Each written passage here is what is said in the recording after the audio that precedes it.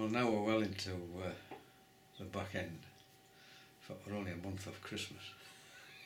Horrendous. I thought I'd have a look at this piking business. So I'm just going to go through the gear which I've assembled, and hopefully it will be adequate for the purpose.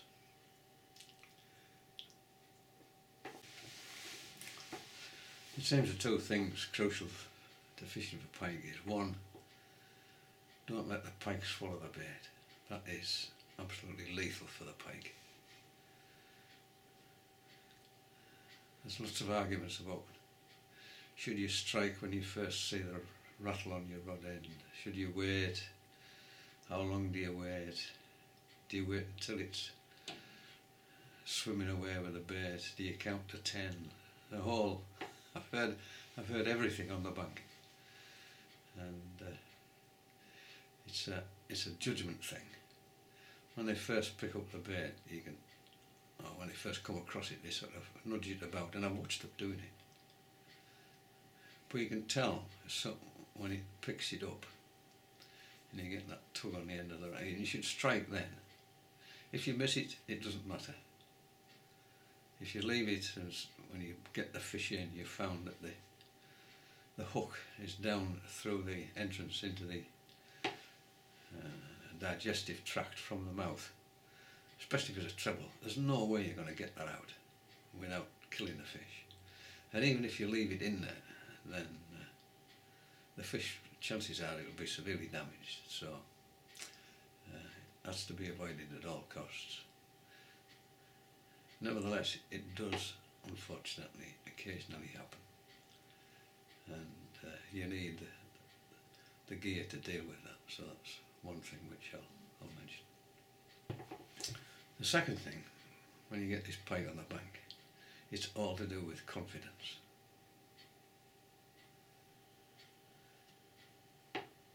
Ideally, you should go with somebody who knows what they're doing.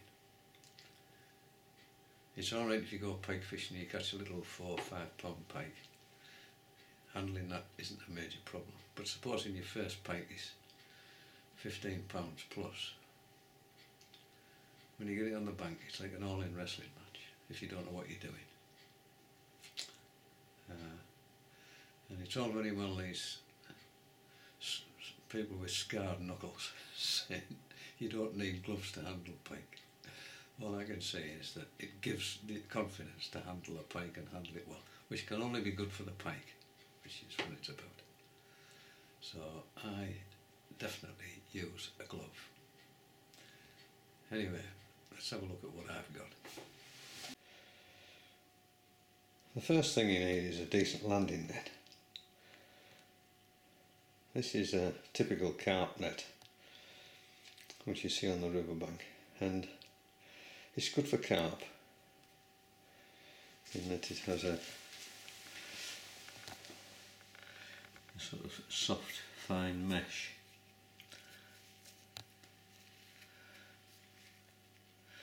The problem with it is when you get a pike in a net like this and you get up on the bank and they start rolling around in the net, which they tend to, the trebles get caught in this and the pipe ends up like a mummy wrapped up in this net, and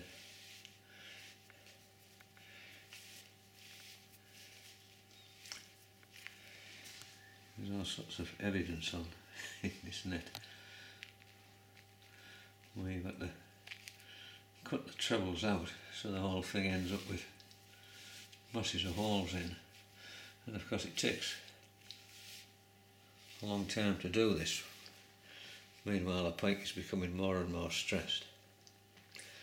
So whilst this is all ideal for large carp, it's no good for pike at all.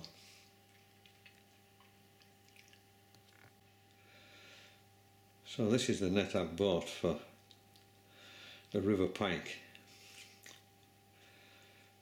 on my local river, the River Swale.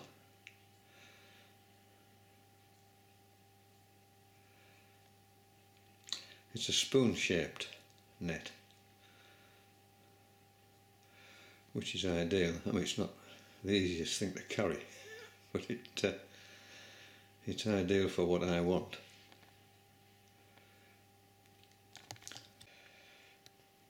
And it's 2 feet 6 inches from front to back. I don't know what that is in metric.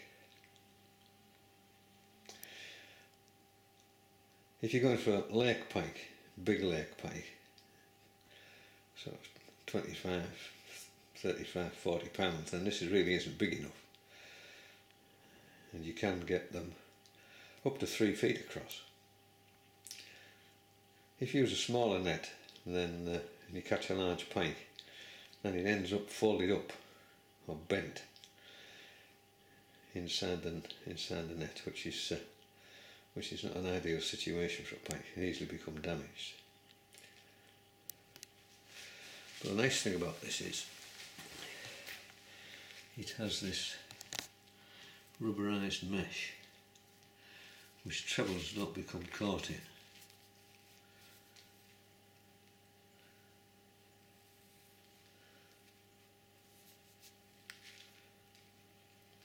So, a very, very worthwhile investment.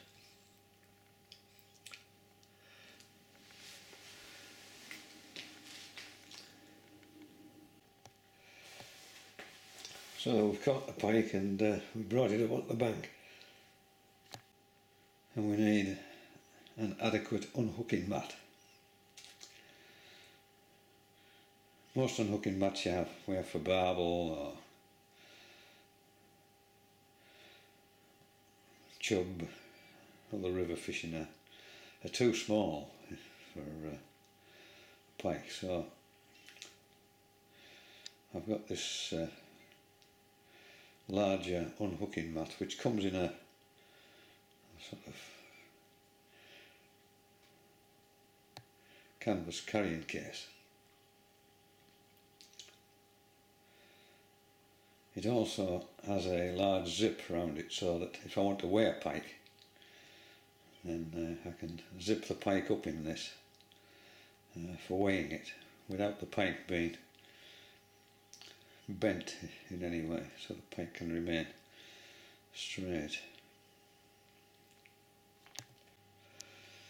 So you can see there it's a substantial size and will take a large pike easily. And if I want to weigh a pike, then I can just zip the pike inside the bag and use those handles there to weigh it. So it has this dual roll unhooking mat and a sling for weighing the pike. And then you can see the zip goes right round the outside.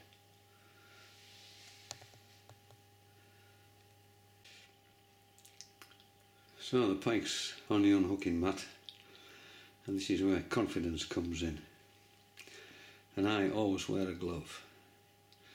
When you put your fingers under the pike's gill cover, the gill rakers, part of the gill system, are quite sharp and will cut into the skin on the back of your hand. So it's all about confidence, this business. This is a butcher's glove. It's Kevlar and stainless steel, and it's designed to prevent cuts with a knife. But as you can see, it's got a mesh to it, which won't protect you against sharp needle-like objects like pike's teeth.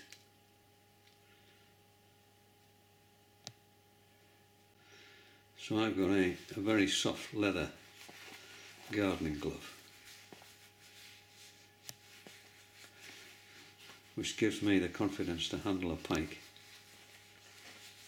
safely, hopefully without damaging it. So with this glove on, I can slide my hand under the gill cover of the pike confidently. If you don't do that, the chances are that you'll you'll get your hand around one of the gill arches, which is, you can tell what they are, they're bright pink. These are have the gills attached to them, and they're sort of bony, and if the pike struggles when that happens and you're not confident, then the chances are that you'll snap one of these gill arches, and they're very rich in blood supply, and they'll start bleeding profusely. In fact, the pike will probably die from loss of blood. And quite often you see photographs of people holding pike up and the blood is just pouring down the sides, where obviously a gill arch has been broken, which is lethal for the pike. So when you're sliding your hand under the gill cover, it's important that you don't have one of the gill arches trapped between your hand and the gill cover. You only have the gill cover there, so this gives me the confidence to do that. So the pike's in on the unhooking mat. You've got your glove on, you've got to get these trebles out. So you've got the pike on its back, one hand under the gill cover, mouth wide open, and you need a good pair of forceps. I find that surgical forceps don't have the strength, or maybe I don't have the strength in my grip. So this is these are very powerful. You can buy these on most, in fact I just got these on the local market. They have that little spring there, so they're self-opening. So if I have to adjust my position, I just let go of the grip. So they're very, very good for removing the treble. But I find this gizmo here even better.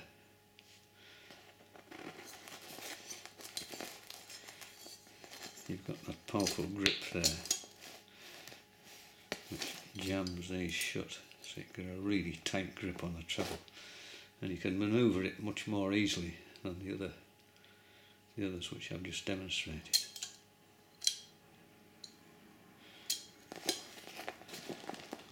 A wonderful gadget, and again it improves the confidence when you're handling pike.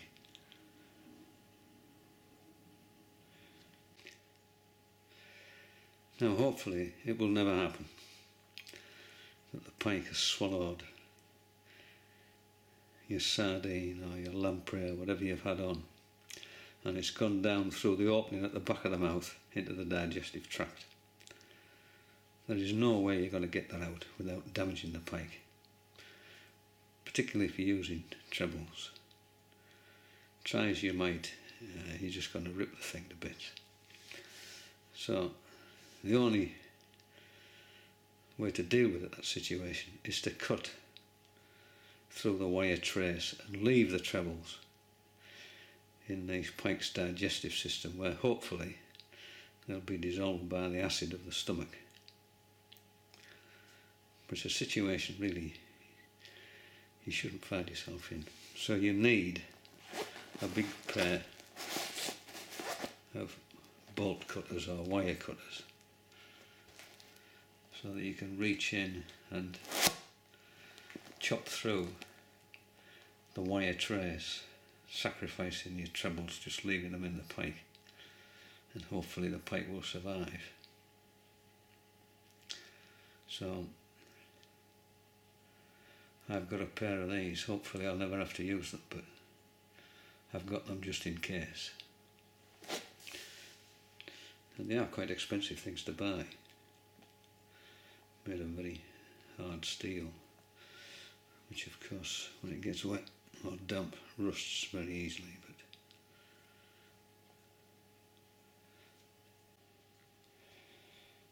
well, I'm optimistic that whatever situation I come across, that there will stand me in good stead. Looking at that landing net, I think a 30-inch might be better. Just on the off chance that I'll land some massive beast.